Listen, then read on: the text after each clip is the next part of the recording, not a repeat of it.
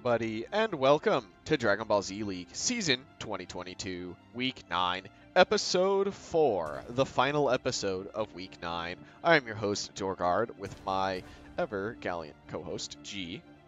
Hello. So yeah, it's been a pretty interesting week so far. All the divisionals are done. The standings have been slightly shooken up. It'll be interesting to see where things go in these final two matches. Yeah, let's start off with match 7.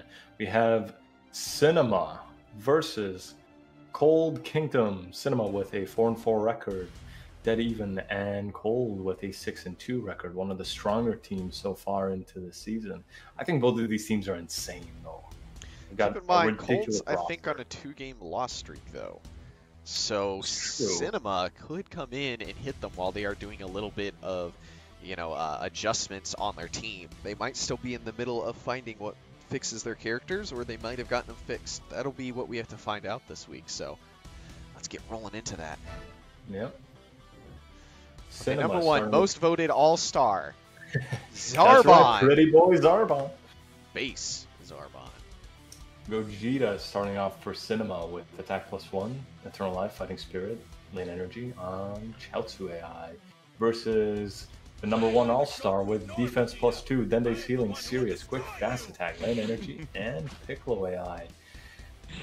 This could be rough. Now, Zarbon's been pretty dominant this entire season, but Gogeta does have the ability to stack on damage. He's just... I always view him as being kind of inconsistent with his B2, and that always seems to be the issue with him. Well, having a 1-cost finish sign means his damage output is like one of the highest. His Big Bang Kamehameha can do insane amount of damage with some finish signs and charged up. And then of course he has an explosive wave, or super explosive wave, which is incredibly hard to dodge. One of the best B2s as well. Yeah. He's already starting off good, hitting 2 of those Big Bang attacks, I think trying to get those finish signs off. And there goes Zarbon with his grab, and another B2 from him.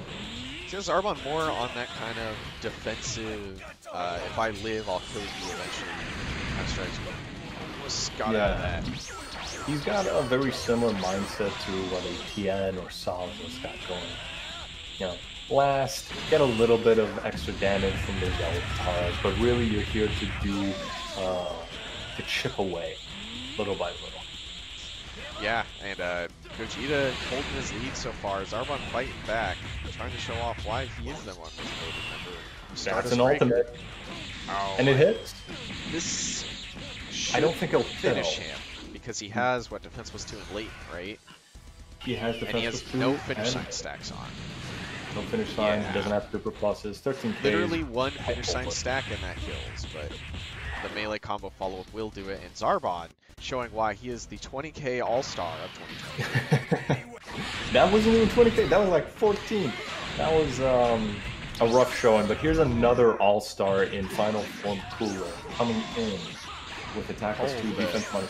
Greedy all-star spot stealing team, I'll tell you what.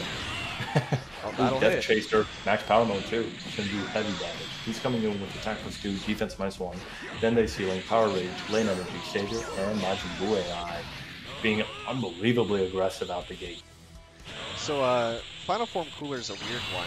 He has incredibly high damage B2s, but incredibly awkward B2s to use. Death Beam being very small, but his being arguably one of the strongest hitting ones, and then Death Chaser being incredibly strong, but has no tracking. Yeah, he is a big old brute, but not... He can have his offers if nothing is connected. Oh, the poll has come through. We have Cold at 68% and Cinema at 31%. Hyper Tornado gets punched out. You don't see that very often. He becomes immune to all damage if it starts off fully, so good call by Cooler. Yeah, Cooler's got his work cut out for him. He's got a lot he needs to do to get Cold back in this match, but as we said before, he is a juggernaut of a character and could certainly do this. He's already doing so. Psychokinesis. And just false one. Pycon's in with Key +1, launches Sport Power Rage, Light Body Savior, and Freeze AI. And he's doing good work in the melee department, even though he's not really built for it. Vincent Death Chaser does have tracking, but if it does, it is one of the more minimal ones. I've definitely seen it miss a lot. It's a weird one. Maybe it's one that has not as long of a distance, and that's why I think it has no tracking, because it doesn't like go cross map per se. I don't know. His Death Chaser has some weird properties because he's so massive too.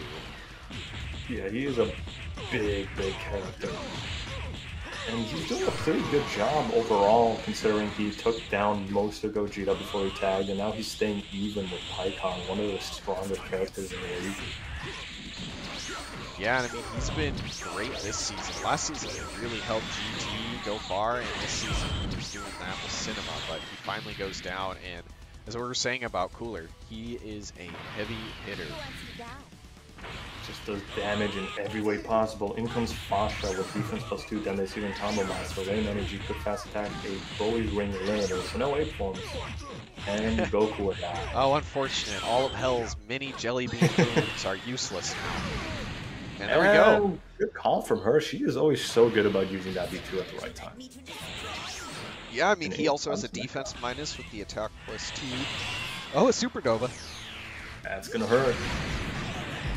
She kind of like doesn't get flinched, but she took 15k, so damage done. Damage done.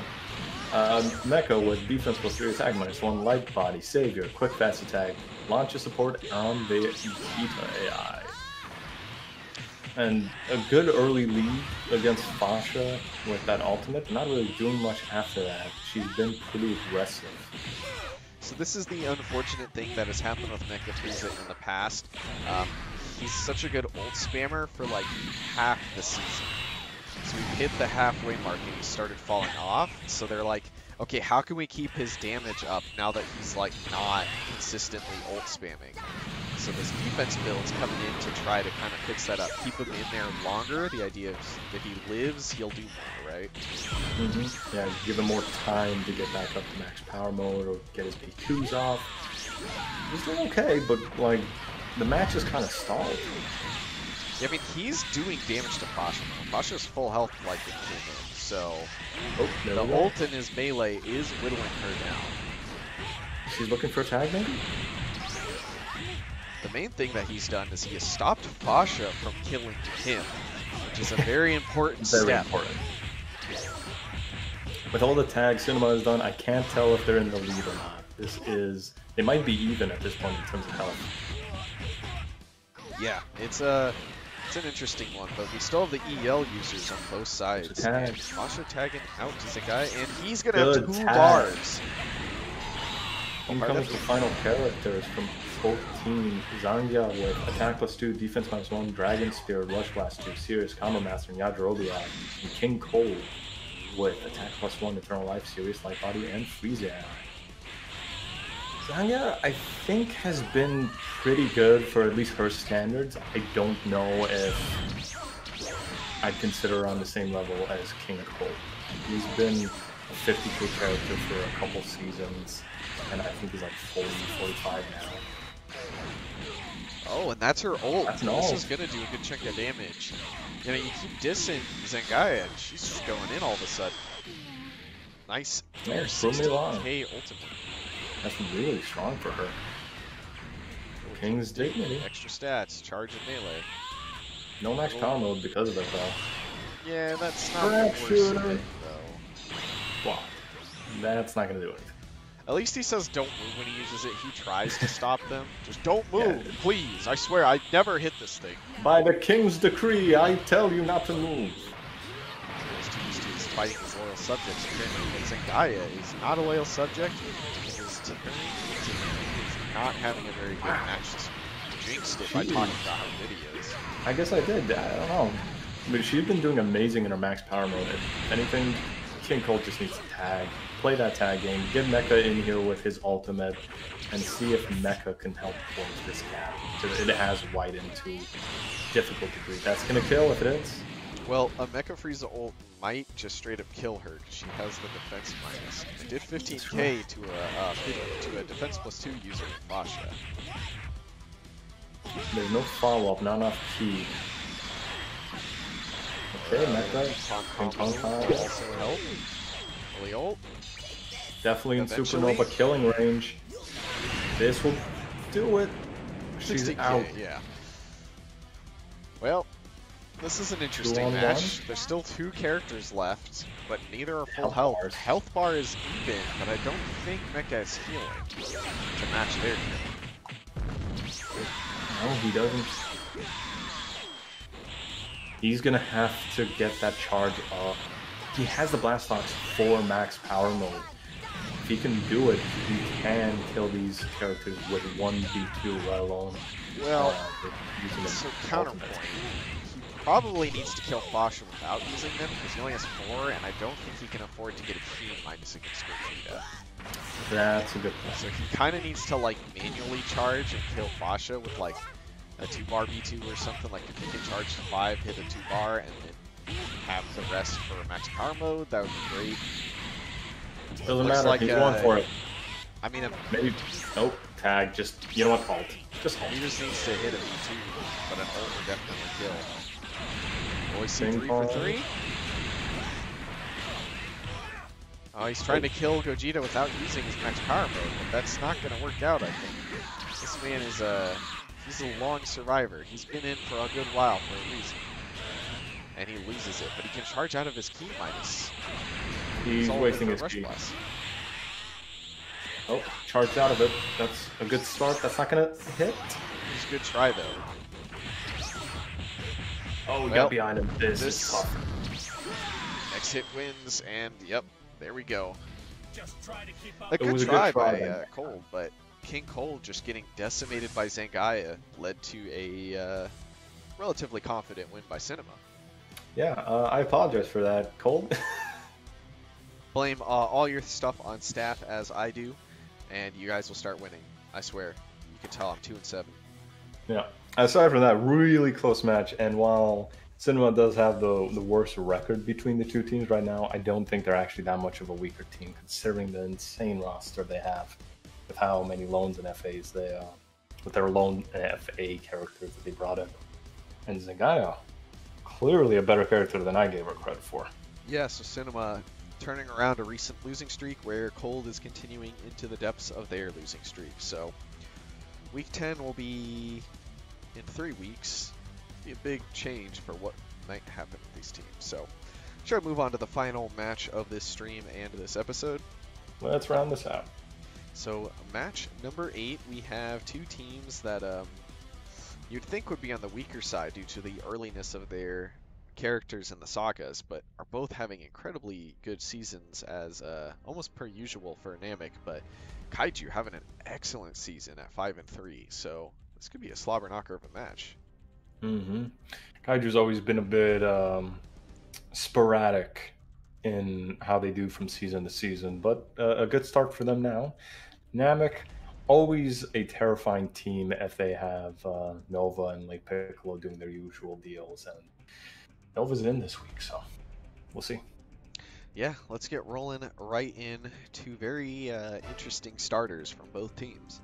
Yeah, Nova with Key +1 launches Sport Lane Energy, Indignation, Light Body, Quick Fast Attack, Anti-NAI, his usual spam build, or a similar one at least. And Turles, the newest addition back onto Kaiju with Attack +2, Defense -1, Serious Lane Energy, Master Control, Light Body, Endless Healing, and TNAI.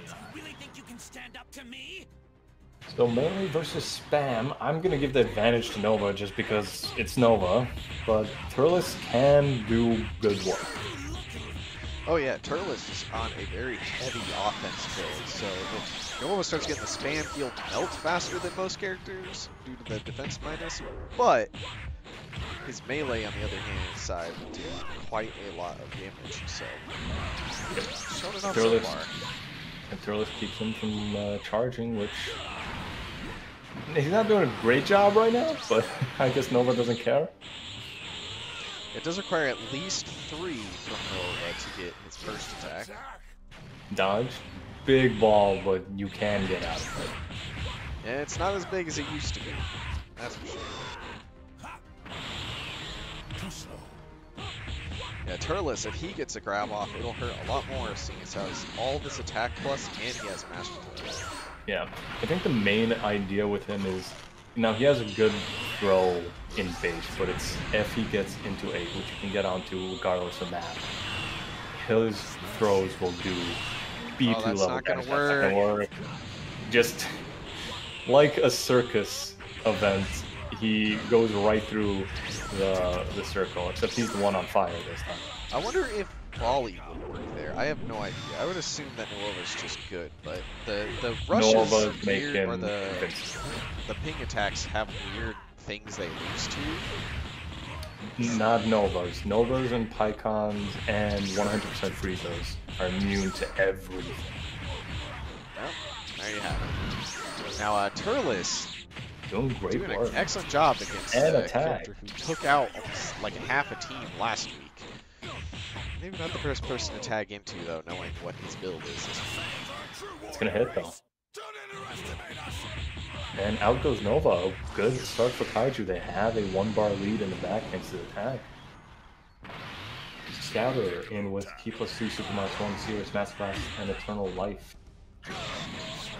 With King Piccolo coming in with Attack +1, then they stay in Power Wave Serious Saber on Chasway.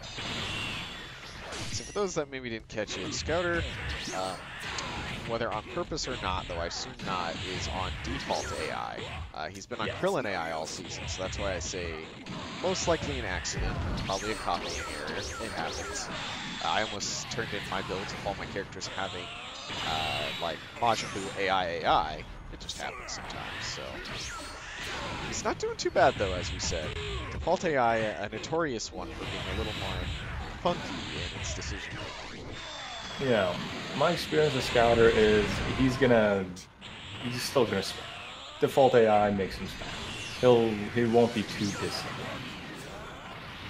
Funny enough, I don't think they have Key +2 on him because he spams. It just seems to make the AIs more aggressive because he has a really rough B2 cost. His beam costs 4, so it's like it does a lot of damage because of that, but that's like all of your key, so it is a hard one to get to, and then his rush is 3, and I think it's a straight line, or minimal tracking. Her name is Rum, that hits with max power mode. Okay. Meanwhile, King Piccolo over here just totally not doing too much. No, he's trying to turn that around. If he can get a couple more B2s in, but honestly, an early tag would be the best that could kill. Yeah, I think that's gonna kill. Well, yeah. He has the same soul. Like I said, yeah, I just didn't know if there's any defense on King Piccolo. He's a neutral defense character. Any extra defense. There's also super minus. Early Piccolo with defense +2, then they ceiling power rage, lane energy, and Broly AI. Final Garlic Panic gets dodged. Yeah, and finally the Saiyan Soul running out, but man, Scouter, apparently this is his new AI because he's running a train on Namek, and I believe that was the build on King Piccolo he got an elite in the preseason with, and they kind of shelved it, not to like overuse it, and brought it back out this week, and it just didn't quite do what they were hoping it would do. There goes Piccolo chasing him down. We had like a good 7K. Yeah, 7.5. Good damage to just deal his damage because Scouter is currently running rampage on his team. And they do not have Nuova anymore, and late Piccolo is not in, so they're, you know, arguable makers are. Yeah, Nail and early Piccolo aren't horrible by any means, but they're not the characters you want to rely on to close out early losing that. Especially when you have somebody like Bardock with the Super +1 ult. There he goes with his Super +1 Saber, Indignation, Fighting Spirit, Quick Fast Stag, Life and Sport, and shouts to AI build. And taking out early Piccolo quick. Yeah, they still have, you know, Adult Gohan in the back. Yeah, pretty terrifying character. On a Super +2 build, and he has arguably the best 2-bar B2 in the game, so Nail's got his work cut out. Mr. Flasher. Blocked. He's coming in with Super +1, Compete with Secret Art, Indignation, Fighting Spirit, Light Body, Savior, Arm, Yajirobe AI, and a full power. It's punched. Unfortunate. Needed that damage. I mean, he can still do this. It's not impossible, but he needs to go elite, basically. Oh, not basically. Statistically. I don't remember how much HP the tag characters have. Like 1 bar, but 1 as a yell. Oh, okay. Then probably. Yeah, elite. Let's see if we get an elite now. He has the ability to do it, especially with the max power mode. Even without the healing, it's full bar Bardock and full health Future, and then 1 bar of 2 characters, so it's just 100k without healing, right? Yeah. So. Yeah, it is. Step 1 complete, take out Bardock. Really well done. Step as well. 2 of 4, though. This is the tough part. Oh, he got his max power. That was the first kaiju to go down. Yeah, they have 2 bars. That's what I was saying. Scouter tagged. I thought he had 1 bar, but he actually has 2, so it's even worse. Now this is Nail. And he sees a coffin, and he knows what to do. 4-man. Nail needs the 4-man. That's... Good luck, buddy. Not take any more hits. And he's dead. Yeah, that's it. And he's alive, but he's dead. Yeah, no healing. He's not gonna survive it. You tried to backdash me? Well, valiant effort by Nail. Yeah, congratulations to Kaiju on finding Vegeta's new AI.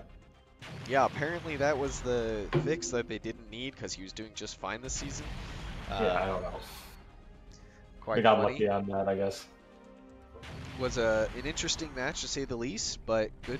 Yeah, Kaiju keeping in their winning ways. Namek, not too bad, but obviously not what they were looking for.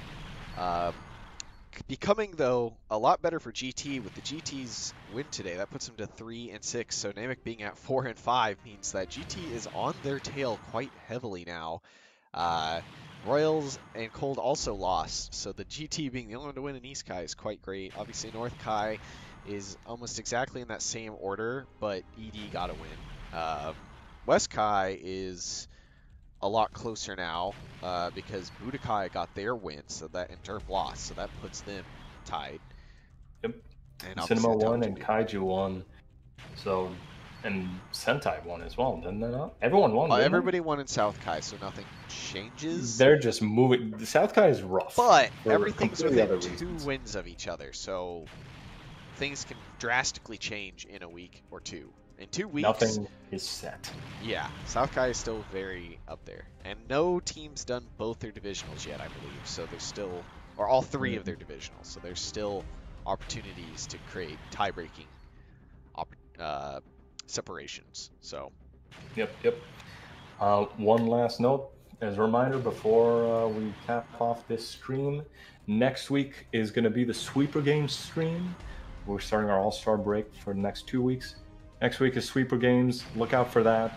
Week after that is going to be the 2 new events. Hop in the Discord if you want to see all the details early. We'll explain it more next week as well. And we'll wrap it all up in the second week with that All-Star battle. Those 10 All-Stars that we revealed earlier. Long story short, the next 2 weeks are league content, but they are not main week content. So the results are to look at other things. It's the mid-season break, happens every year. So if you're new, prepare to enjoy. They are very enjoyable events and are still quite competitive. And of course, when we come back, it'll give teams a little bit of, a little bit of a break to kind of fix up the teams on losing streak, come with ideas, as well as the teams on winning streak to try to maintain their hold. So, any final remarks, G? Join us next week. Yeah, we'll see you guys next week, same time, same place. If you want to be notified, hit the bell icon, like, share, subscribe. Check out the description for links to the Discord. You can see more in-depth and the discussions for the events, the website, which has the, which is kind of the wiki, the TikTok, and the Twitter for more information and shorts. And as always, please remember to leave a comment on your favorite moment from matches 7 or 8 with a timestamp. We love to know what you guys enjoy. With that, I've been Dor. And I've been G. And we'll catch you guys next week for the Sweeper Games. Bye-bye.